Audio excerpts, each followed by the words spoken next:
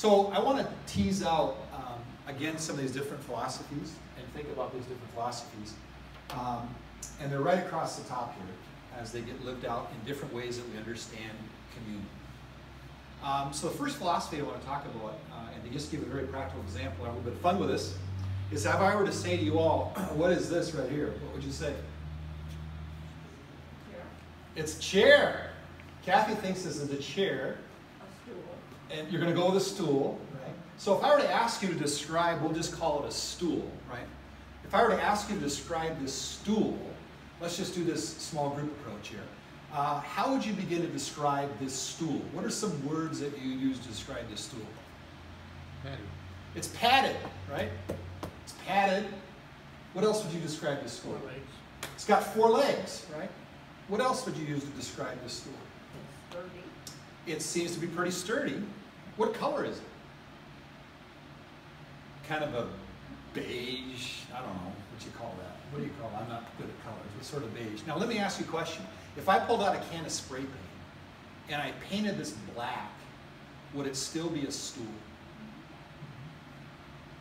If I painted it red, would it still be a stool? What if I cut off one of the legs? Would it still be a stool?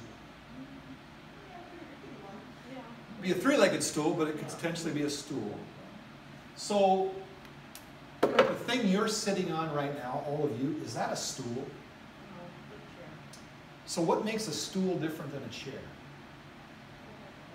Chair's got a back, so the stool doesn't necessarily have a back. So let me just make sure I got this straight. If I painted this a different color, it'd still be a stool. If it was not padded, it would still be a stool, right?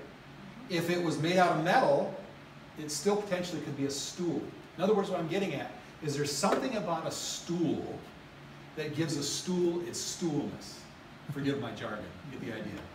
I could turn the same thing around and say there's something about a chair that gives a chair its chairness, right? Well, there's a philosopher by the name of Aristotle that actually gloms onto this understanding and says everything innately has a substance to it. There's something about a stool that everybody knows that's a stool, right? And whether it's brown, whether it's black, whether it's red, whether it's padded, whether it's not padded, Aristotle called these things accidents. Everybody tracking with me so far? So everything has a substance to it. It's stoolness, right? And everything has a matter of accident, or accidents in the plural. Now, take the philosophy of Aristotle and apply it to the understanding of the Lord's Supper. Let's just look at the Lord's Supper for a second. So if you have your Bibles there, look at 1 Corinthians 15. Lord's Supper here mentioned a few times in the New Testament. We get it in the Gospel accounts. We also get it in Paul's first letter to the Corinthians, chapter 11. Let's just look at this here. So 1 Corinthians chapter 11. And if you date Corinthians and you date the Gospels, most scholars would agree that Corinthians comes first, and then the Gospels. So what we have here in Corinthians 11 is probably one of the earlier accounts, at least in the canon of Scripture, with regard to the Lord's Supper. Makes sense? Probably one of the earliest accounts right here in Corinthians 11. So look at 1 Corinthians 11, verse 23. And let me just read this and see what you pick up here. For I received from the Lord what I also handed on to you. The Lord Jesus, on the night when he was betrayed, took a loaf of bread. When he had given thanks, he broke it and said, "This is my body that is for you. Do this in remembrance of me." In the same way, he took the cup also after supper, saying, "This cup is a new covenant in my blood. Do this as often as you drink it in remembrance of me. For as often as you eat this bread and drink this cup, you proclaim the Lord's death until he comes." And of course, the million-dollar answer, the million-dollar question is, what do you do with it? What does this mean? Welcome to 2,000 years post-Paul, right? And post-Lord's Supper, as we try to figure that out. So back to Aristotle. What happens when you take that understanding of the supper through Aristotle's lens of substance and accidents? What do you end up with? And what you end up with is predominantly this view over here. transubstantiation. Transubstantiation is, if you will, the substance in the Lord's Supper. For instance, we take bread. So what happens in the Mass? The bread, the substance of the bread is actually changed, transubstantiated into what? What happens with the bread? It becomes the body of Christ. What happens to the wine? The substance of the wine is actually changed. This is the philosophy of Aristotle. The substance is actually changed from wine into what? Blood. The blood of Christ, right? So, philosophy of Aristotle, wine becomes blood, bread becomes body. But what do you do with the fact that it appears anyway, it sure smells like wine. It sure tastes like I'm being reverently, I'm just trying to drive a point home here. It sure tastes like bread. How would Aristotle understand the reality that sure smells like wine, sure tastes like bread? Aristotle would say what? These are merely accidents. Merely accidents. Make sense? So I have this whole understanding of substance and accident. This is the predominant view within the Roman Catholic Church today and the Orthodox Church today. Little difference. This is interesting to know. Little difference between the Orthodox understanding, little, and Roman Catholic view. The Orthodox view, you don't get quite as hard, when you really fine-tooth comb this puppy, you don't get quite the push, if you will, or understanding with the Aristotelian metaphysic that you do in the Roman view. Interesting on this. Luther grows up with this. This is what Luther cuts his teeth on. And most scholars, when they look back, Paulson does a good job of looking this up, right, to take a look at this. Luther doesn't necessarily have an issue with the metaphysics. He has an issue with how it is being misused in his time. In his time. Let's look at the other side of the coin. We're going to go over here for a second. That's consubstantiation, predominantly philosophically through the lens of Aristotle.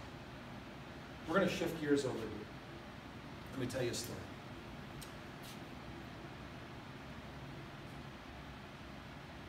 How are we doing on time? Yeah. Oh, we're good. Yeah. I'll check on my time before I click. So let me tell you a little story. So my mother, raising 3 boys, and my loving father, my mother, a very frugal woman. Her background, grew up in a pretty stoic German family. They pinched the dime. And when my mother, even to this day, very frugal person, could feed 3 really hungry boys on a pretty small budget. I don't know how they did it, but they did it. And when she would go shopping, at least when we were kids, I don't think times have changed, but when we were kids, we never had pop around the house. We call it pop or soda, depending on what side of the Mississippi River you grew up on, right? And so we never had that stuff. And so to get pop or to get soda was a real treat.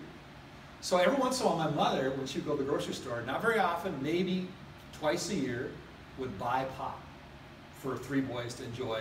Not for a long time, but you might get like a can or 2. That was it. That was your 6 months fix, so that you had to wait another 6 months to get another can of pop or soda pop.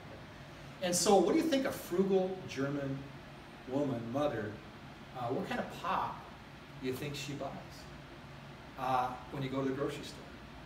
Just take a wild guess. Not a brand name, right? And so everybody knows that if you're going to go with the real cola, everybody knows what the real cola is, right? What's the real cola? There is only one real cola. It's, of course, Coke. Coke is the real thing. Pepsi is just a happy try to imitate, right? Coke is the real deal. So what does the frugal German mom buy when she goes to the grocery store? She's not going to buy you the real thing. She's not going to buy Coke. You know what she buys? She buys Shasta. You ever had Shasta? Shasta root beer, not so bad. Shasta grape, not so bad. I got to tell you though, Shasta cola, it's the worst. It's horrible. It's nothing like the real thing. It's an imitation, right? It's symbolic. It points to the real thing, saying, I sure hope I taste like Coke, but I can never measure up to being Coke. This is chiefly the view of the great philosopher Plato. In other words, there can only be one real thing at a time, just one. Plato would say, that's Russ Schultz right there. There can only be one Russ, not multiple Russes, only one Russ. And Russ can only be in one place at one time, period. That's the human condition. Make sense? So what happens if you take a Platonic understanding of the Lord's Supper? What does it look like? Through the lens of Plato, what's the Lord's Supper look like? Jesus took bread, said, this is my body given for you. Platonic understanding would say what? It's not really body, it's bread. Jesus was saying in the Lord's Supper what? This is representing my body. This is symbolic of my body. So as you eat this bread, as you drink this cup, it is symbolic of my body and of my blood. By the way, do this in remembrance of me. Why in remembrance of me? I'll flesh that a little bit more. Because I'm not here anymore. From a Platonic understanding through that philosophy, where's Jesus? Certainly ain't on earth. Where's Jesus? By the way, the early believers had to wrestle with this same question. Where's Jesus? He's up in... Ever notice that we say heaven? We always go up in heaven. Does heaven have a direction? But yet we sometimes do this, don't we? He's up in heaven with the Father and the Holy Spirit.